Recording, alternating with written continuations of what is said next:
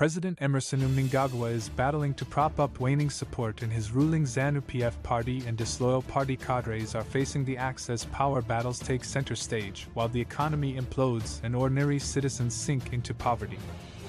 Party members aligned to Mnangagwa's deputy Constantino Chiwenga are said to be maneuvering to disrupt Mnangagwa's push for a third-term bid. This publication is reliably informed that Zanu PF factionalism had cascaded down to the lower echelons of the party. The cells, ahead of a restructuring exercise. As the factional wars spiral out of control, the Zanu PF commissariat was forced to stop the district coordinating committee elections, which are due this year, amid reports that members aligned to Chiwenga were strategically positioning themselves for influential party posts and to stop Mnangagwa's third-term bid. Zanu PF enjoys a two-thirds majority in parliament to railroad legislation, but Mnangagwa would still need a national referendum to make constitutional changes to allow a third term. Mnangagwa has this year alone fired two of his lieutenants, former War Veterans Minister Christopher Mnangagwa and Air Force of Zimbabwe boss Elson Moyo, reportedly over their questioned loyalty to him. Moyo was fired on Friday after Mnangagwa aborted his trip to Victoria Falls following a bomb scare at the resort city's airports. Moyo's dismissal raised eyebrows as Mnangagwa was quick to name his successor Air Vice Marshal John Jacob Mzvide on the same day he announced that he was retiring. Mnangagwa last week rallied party organs to step up and emulate the Youth League that pledged their allegiance to the Zanu PF leader for his third-term bid during the National Youth Day celebrations held in Masvingo last month. The youth exposed Mnangagwa's third-term bid through the slogan, 2030 via Mnangagwa Vantage Vichipo. Mnangagwa will still be in office by 2030. Addressing the Zanu PF Politburo last Thursday, Mnangagwa showered praises on the youth for their clarity of intentions. He told the senior party members that he was looking forward to officiating at events by party organs where they would be expected to follow in the footsteps of the Youth League. I was pleased to receive and address the multitudes of our youths in Masvingo province as we celebrated the National Youth Day, Mnangagwa said. He also urged senior party leaders to guide the youth in accordance with the party constitution. I also remind the youth of our party to be alive to the founding provisions of the party constitution, values of hard work, honesty, discipline, patriotism and loyalty, Mnangagwa said.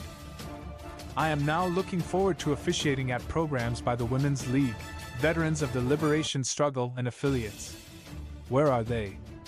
War Veterans League Secretary Mejia? Have you seen how others performed in excellence? Mnangagwa said. To which War Veterans Secretary Douglas Mejia responded by pledging not to disappoint. Close Mnangagwa allies told The Standard that the president was increasingly becoming suspicious of acts to sabotage against him, and they cited incidents where he has shown agitation in public. Last Thursday, an angry Mnangagwa chastised his aides over a bad national anthem recording during an event where he was handing over vehicles to chiefs. Later on the same day, Mnangagwa could not hide his frustration against his lieutenants over an omitted word in his speech during a Politburo meeting. I think I have left something here. Hey, I am my Vafana, I am my young man, he said after he had noted the error in his speech. As factional fights within the party threatened to rip the party apart, elected Zanu PF representatives aligned to Mnangagwa have also scaled up campaigns in their constituencies to strengthen support towards the Zanu PF leader. His allies are handing out goodies to party supporters, mainly basic commodities such as malai meal, cooking oil, flour and rice, which are branded with Mnangagwa's face as they strive to prove their loyalty to the Zanu PF leader. Analysts yesterday accused Mnangagwa of plotting a constitutional coup. Political analyst Sidix Muradzikwa said concentrating power in the hands of a single individual was undermining democratic processes. This is weakening the democratic institutions and further eroding checks and balances, and stifling political pluralism and dissent, Muradzikwa said. This bid barely 6 months after the elections.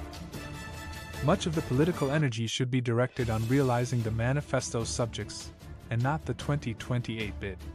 Such actions might provoke public unrest. The economic impact of political instability resulting from attempts to extend term limits can be severe. with investors becoming hesitant to commit resources to a country embroiled in political uncertainty. Mnangagwa said Mnangagwa risked pushing Zimbabwe into international isolation. International condemnation and diplomatic isolation often might follow such attempts, as the global community tends to support democratic norms and principles, he said. The Standard.